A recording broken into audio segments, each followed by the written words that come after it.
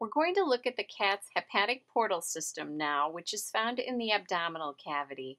The hepatic portal vessels are a group of veins that drain the intestines, the stomach, and the spleen.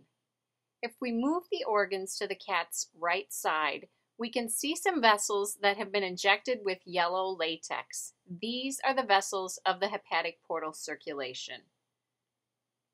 We can see the large intestine right here, and the vessel that lies underneath the large intestine is the inferior mesenteric vein.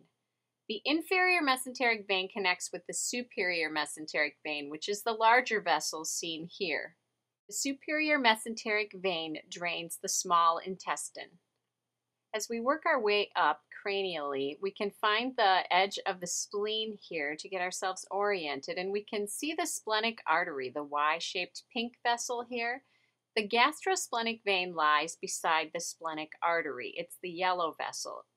The gastrosplenic comes down and connects with the superior mesenteric vein right here, and both of those vessels, when they join, form the larger hepatic portal vein seen here.